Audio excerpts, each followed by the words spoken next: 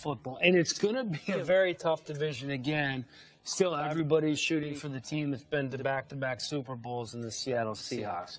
We ask a lot of guys this question, including our analyst, Calais Campbell. Who is the most important member of the Seattle Seahawks offense to stop? I mean, you have to go Marshawn Lynch because his running ability, you know, when he gets going, it's a tough thing to beat. If you can neutralize him, it'll give you a chance.